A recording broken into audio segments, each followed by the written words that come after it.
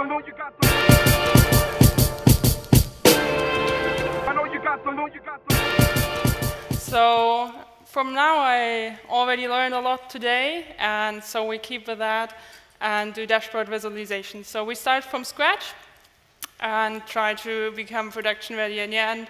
So for this talk, just imagine you're sitting at work and a colleague is proceeding to your desk like, you know, we're doing this thing and we want to convince the boss in the end it's better what we're doing, so we are doing this kind of A/B thing, and we want to show at the end, like at the presentation, oh yeah, this really rocked, like it was really better. And you think like, okay, like I can do this, like that's easy. I mean, we have this massive raw big data, everything is collected, every feature switch, anything, and then just I select the right tables, I get this stuff together, and I select a representation, and I mean, that's it. Put it there. No idea what you're talking about. That can't be that difficult. So you say, okay, I do a little sketch before. I mean, it's always good to have a little sketch before you start programming, so let's do this. So you think of the time, like we do this for 3 weeks. We have this A/B testing going on, and it's like, imagine a big online shop, and we want to like get purchases high, so make a lot of money there. And so you have that graph, and you imagine, okay, we have one variant A and a variant B, and at the end it will look something like this. And we go to the boss and say, okay, variant B is better, and please, you know, about this promotion thing. And so, yeah, who of you like thinks this is a good idea to do for this A/B testing? Just who's like convinced, let's do this? Oh, not so many. So who has some like concerns? There might be something wrong with this. No? Oh, yes, there's some. Okay. Yeah, so what might happen to you is at the end you get something like this. And then it's a bit hard to argue about this, you know, promotion thing. And so, yeah, not quite sure. Like, there's variant A in this. Like, let's see here. So maybe this is some better here, but the other thing is better here. Might be a bit difficult. So what was missing maybe in all this consideration and planning and sketching is readability. And it's not that you couldn't read the font size. The font size was quite okay here. But what you couldn't see is like you had this question in mind, what's the better variant? And you looked at the graph and you were still confused. So what you wanted is at the end see like, yeah, it's clearly variant B. It's like no question at all. So when you do a chart or anything of this, always consider this, what's the question? And how can I really make like 99% sure that I will be able to answer that question at the end? And if you're not sure, like consider further like which information do I really need to say at the end, yes, it's variant A, or yes, it's variant B. So on the way, we can consider all that, like which dimensions are important, how can I display this, what kind of interaction may I offer to you, and also make sure the data is correct at the end. So always double check at the end, like especially if you do like data-driven things, make sure that the data is really correct and really valuable for this setup, for the things you want to do. Great, so if you look at dimensions, you can have like hundreds of dimensions. If you look at your data, especially if you like big data collecting everything, then everything can be a dimension for you.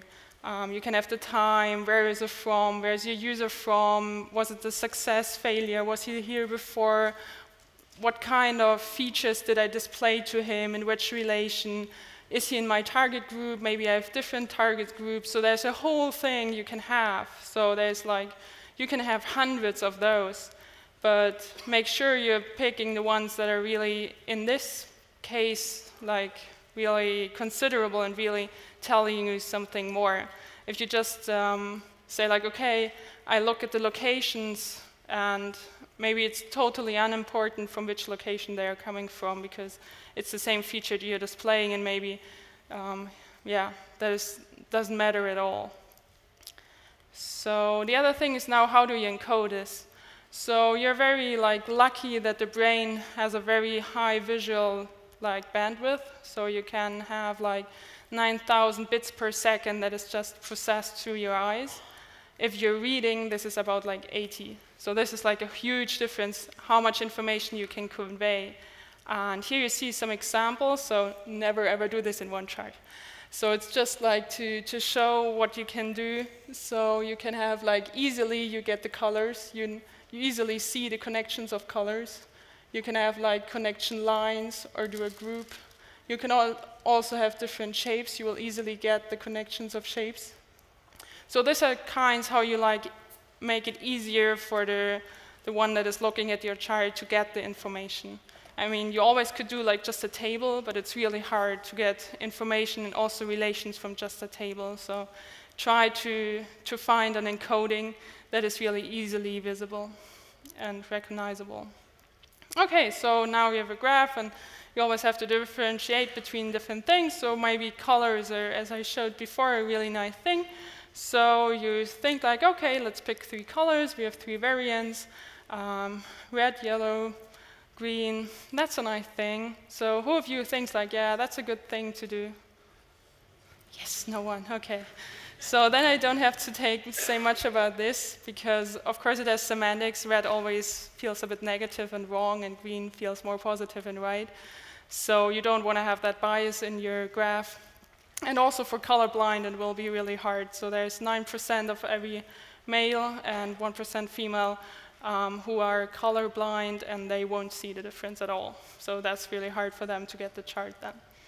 Great, so what you can use is color schemes, and then it's really easy, because even if you're colorblind, completely colorblind, you will see the different shades. And there's a really nice helping website. You can just go there and grab a color scheme that you like and make sure it's safe for colorblind people as well. Great, so when you're now starting and like, okay, maybe I can do a better thing than just a little line chart or bar graph, just get out, get inspiration. It's not like you're doing copycat and you have to feel bad about that. It's really like getting inspiration. There's so much stuff out there. Just look at it, just see maybe here's a feature I like, and here someone is doing something that I think would be suitable for my case as well.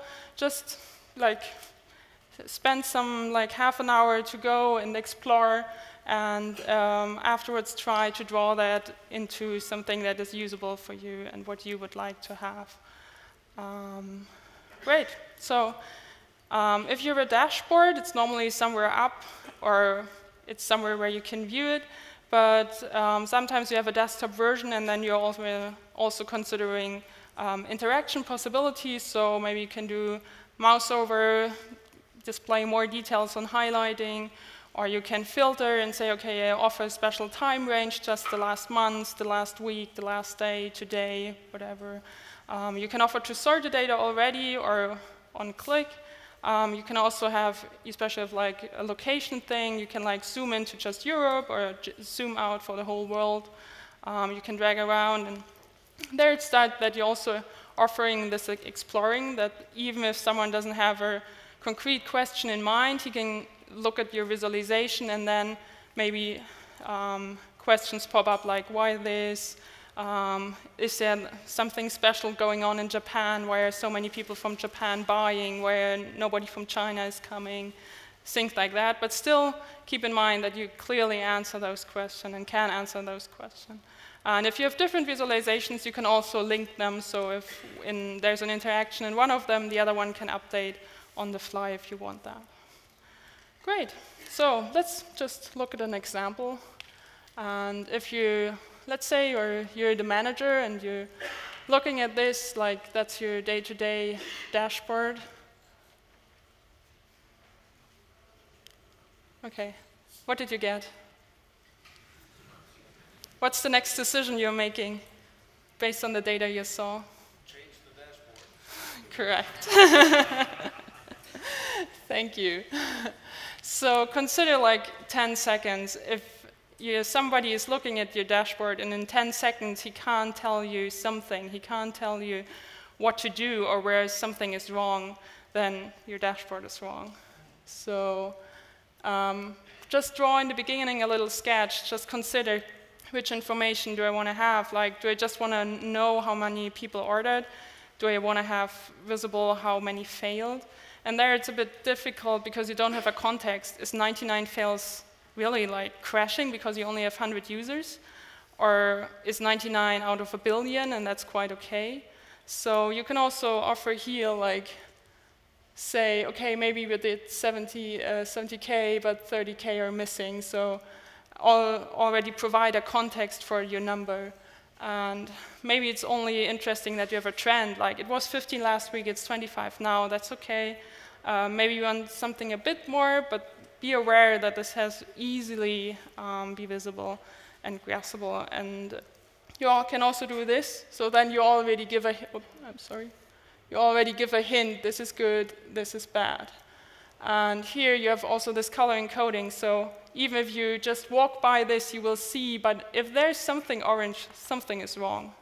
So this is like a hint for you, like also maybe you know from Jenkins build stuff, if everything is green, everything is all right. And if you see some directs, there is action. So you see color, and no, there has to be an action taken. Great, so if you now want to get started, create a new dashboard. So of course you won't write all the HTML, CSS on your own. There are many nice templates, so this is one built based on dashboards, based on Bootstrap, sorry. You can just explore it, even here, yeah. You can see they just made it up to show the features, but also here, this would be maybe hard to get. Here, it's below the scroll line, so also here there's no context offered, so be aware of that, that also the templates are not like made to be used as they are shown there. Great, so now let's go more towards the JavaScript part of this talk. So if you consider a framework, be careful because you're really stuck with that. So changing this framework of visualizations of a dashboard later on will be really hard. So think what you really need. Who's your user? Who will use this? Is this a mobile thing? Is it a dashboard that is displayed somewhere? Do I care about things? And especially think of what do we want to spend? Do we want to spend developer time, or do we want to have and buy something fixed and use it out of the box? So if you're now coming closer to JavaScript, maybe you know this engineering flowchart of shall it move or shall it stay fixed? So let's break it down to this in the JavaScript world. So if you want to make this decision, it's very simple. Ask yourself 3 questions. Do I have special requirements? And if you don't, and you don't want to spend money, just go out there, take a framework, Google Charts, Flowcharts, Morris Charts, Chart.js. There's a lot of stuff. Just pick one of those. And if you can spend money, it's really worth it to take something that has a lot of stuff out of the box, so you don't have to care and are really fast in development. So if you have special requirements, then think like, okay, is it completely crazy new stuff? Do I want to make a chart that never, ever existed anywhere, no one ever will? Then there's D3DS. Maybe you already know about it or heard about it. We'll have a look into this because it's special, it's different from the others. And if you have special requirement, but also want to have a normal bar chart beside, there are some libraries based on D3. So this is like my recommendation. Take something that is built up on D3, then you can do all the normal stuff like you can do with the others. But if you, like, at one time have a special requirement, you can just go in and write D3 code. Great. So here I found a really nice website to choose one of those frameworks. So if you decided what requirements you have, you can see here you can just pick on the left what type of graph you need, what license, what options, and which dependencies, and it will already narrow down from like hundreds of frameworks that there are to maybe 7. So this is already a big advantage to only evaluate 7 and get the best of it, then look at all of them. You can't do that anyway. So I talked about this difference, like there's D3 and there are all the other libraries. So in most libraries, you do some kind of, I do a new chart and I put in my settings, what I want to have, the size, the object, and things like that, and it just like will appear magically on my screen. What D3 is doing, here you're really kind of the painter, so you really instruct D3 what to do, and this gives you all the opportunities you have there. So let's go really deep into D3.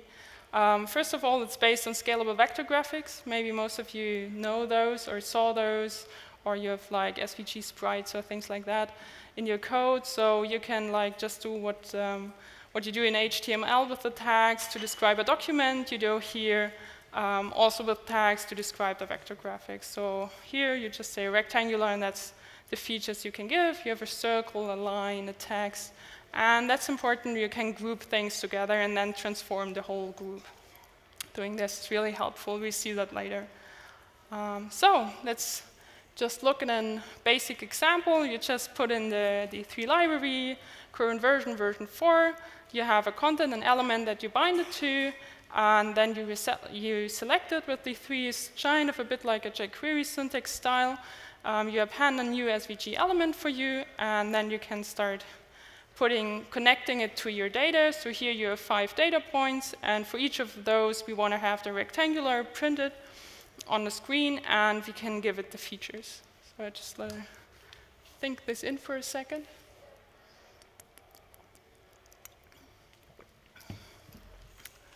So here you have the great advantage of D3. You don't have to do a loop over your data. You connect the data, and then you always get this function data in, and can either do something on the index, so where it is, or based on the data. So here you would just do the data.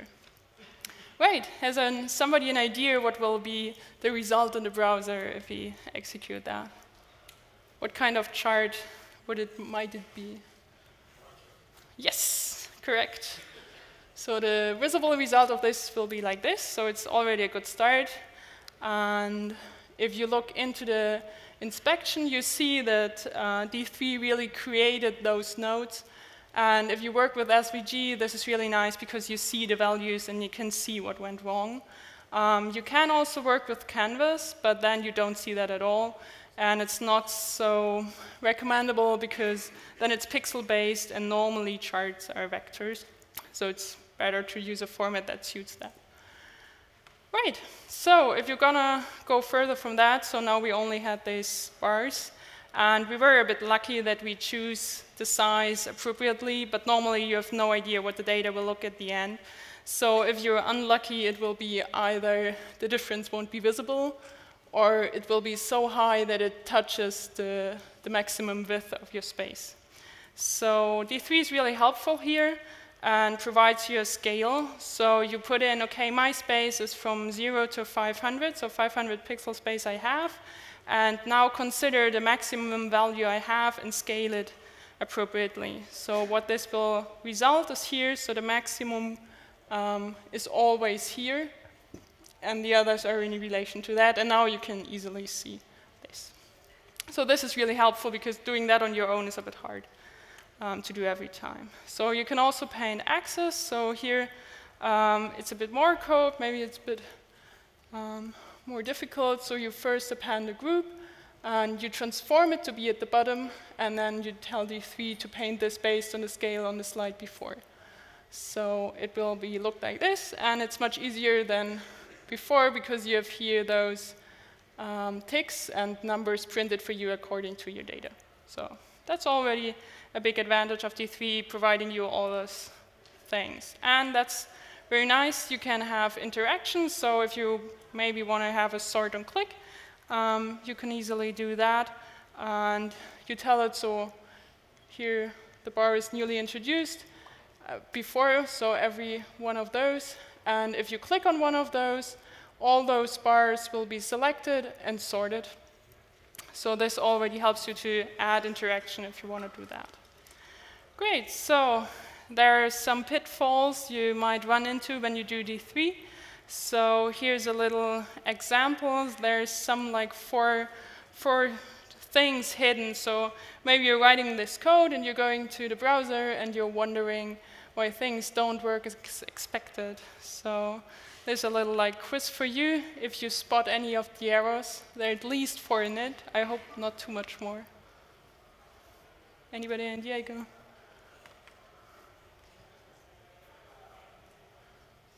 So some stuff you can get even if you don't know D3 because it's just like wrong and sorry? It's nested in each other. Yes, very good. It's nested. So here you have an append, and the other append will go into the text node. And then if you append the rectangular here, the rectangular will be in the text node, though this will not work very well, right? Something else? Are there some people like really doing D3 on a daily basis or like many times? Yeah. You have an idea? Okay, I'll help. So this one is already done, that's the nesting. So things you shouldn't do.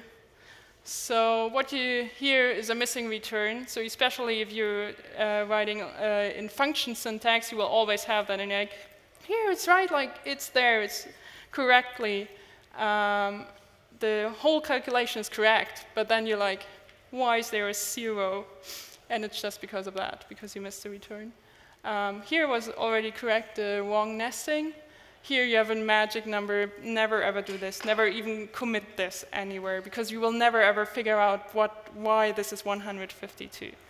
And here, don't do duplicate functions, because you also don't know what is this, like why is it multiplied by 37.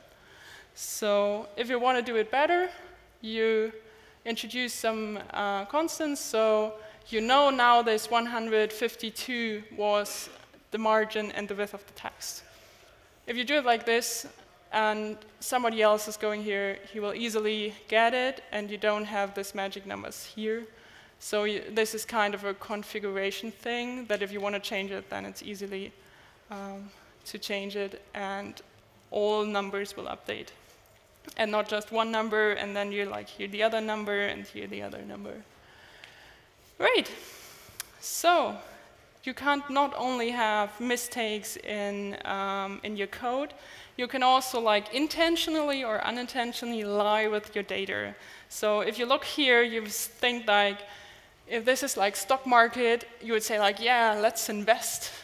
But you cheated a lot, because here it's 100 to 1,000, and here it's 2.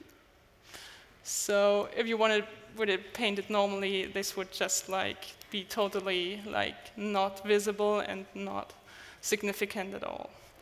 But that might be more obvious if you see those in newspapers. You can easily like point at that and say like, that's a lie factor.